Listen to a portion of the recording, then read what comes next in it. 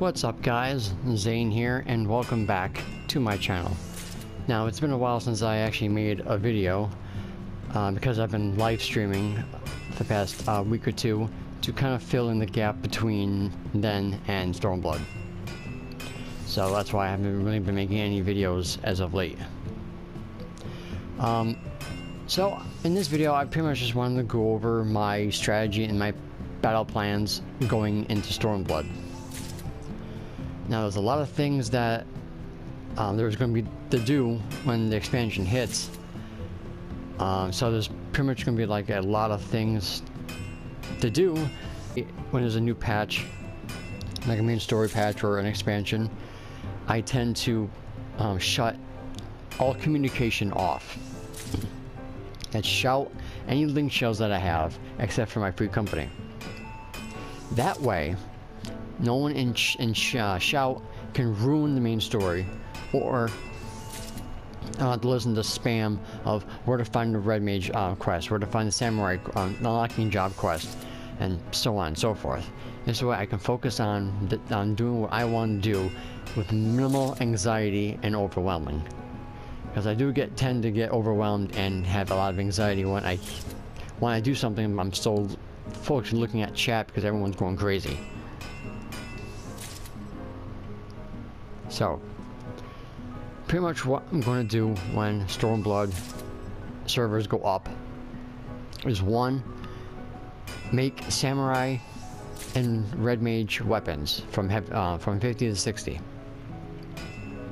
For those who aren't doing Palace of the Dead, I'm going to be making weapons for those 2 jobs and try to make as much money as I possibly can before people start ruining it. So making samurai and red mage weapons is probably number 1. After I pretty much exhausted all my materials and put the retainers up full of weapons, I will continue to take my dragoon into the main story from 60 to 70. I'm going to be reading every cutscene, every sentence, every word, every conflict that goes on between 60 to 70. I will be watching it.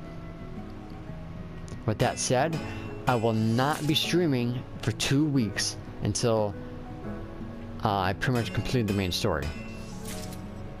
I don't want to ruin the main story for nobody. I feel like that the story should be viewed and experienced by everyone individually, not through someone else. So I won't be streaming Stormblood at all for 2 weeks. As for videos, unlocking red mage and samurai are probably going to be the first ones I make. I'll probably make videos about some of the job gauges, what they do, how to read them, stuff like that. Most likely for samurai, warrior, and my not samurai, summoner, dragoon, and warrior. I most likely will be showing you guys exactly what this stuff means that's on the gauges. So pretty much after I do my dragoon 70 to the main store and everything, I'm most likely going to be going to level up my crafters and my gatherers to 70. Most likely miner will be first, botany will be second, fisher will be third, and I'll be leveling up my crafters as I level up my miner and my botanist. Money won't be my top priority. I have almost 200,000 right now. Whatever I get for making the weapons, that's what I'll go with. I won't be really worried about making any money for quite some time because my focus is on leveling more than anything else. So after I get my gatherers and crafters and all that to 60 and 70 and all that, I will most likely be going into the red mage and samurai jobs, leveling them up and giving them a try. If I don't like either one of them, then I will most likely postpone really doing them. But I highly doubt that I won't like them because they look pretty simple. I'm a huge melee buff, so a samurai might be right up my alley. And red mage doesn't seem to be too complicated. but that could, my view about that can change when I actually get into them. So pretty much after that's all done, I'm most likely going to be doing my summoner, then my warrior next.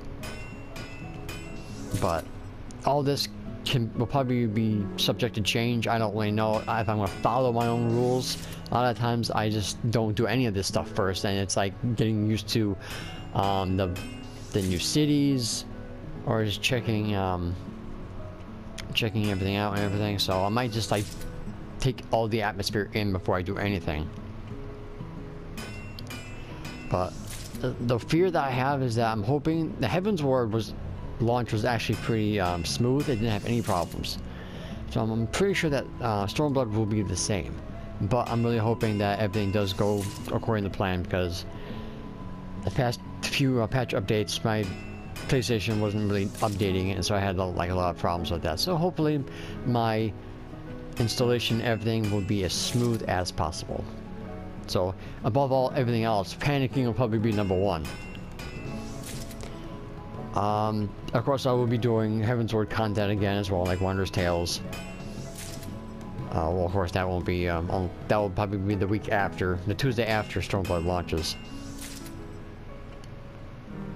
And pretty much doing everything else that I usually would do in Heaven's Ward, doing the beach tribes and stuff like that. So for about 4 weeks after the launch is going to be the raid's going to be coming out.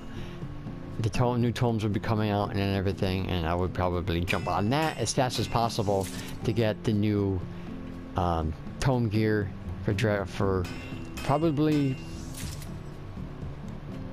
because we're getting artifact gear and all that.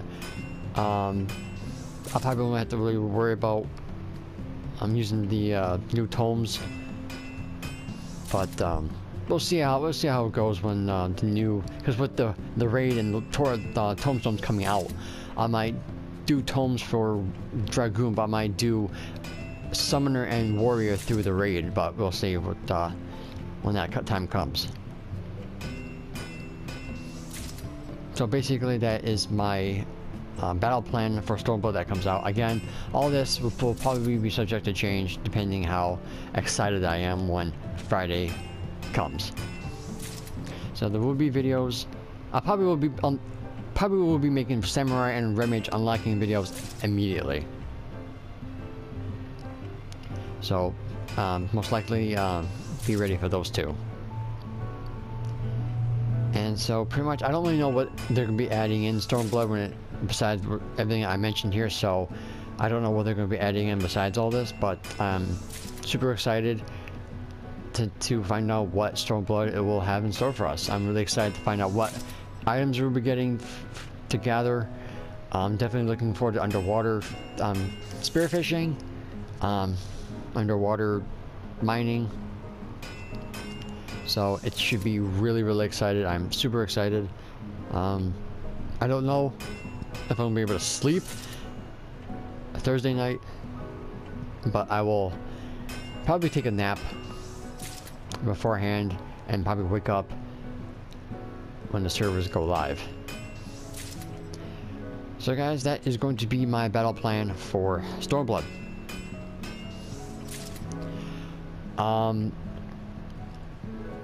As of right now, I probably won't be streaming from now until the 2-week embargo is over. So I already did a lot of my live stream for today. I think Monday, Tuesday, Wednesday, yeah, Thursday is the maintenance. So next 2 days I'm just going to chill, relax, play the game, do more Stormblood prep. And I'm currently working on my Black Mage right now because I'm just kind of like bored right now. So I'm gonna probably level Black Mage, so I'll probably get that to 60 before the expansion. But that is going to be my battle plan for Stormblood. So guys, that is going to be it for this video. Don't forget to like, comment, share, and subscribe to my channel if you're new for more Final Fantasy XIV videos, and for upcoming Stormblood videos. You guys don't want to miss any of those. Alright guys, so there isn't much else to say, so hopefully everything goes smoothly when the expansion launches. Alright guys, so until next time, may you all walk in the light of Lord Bahamut. Take care guys.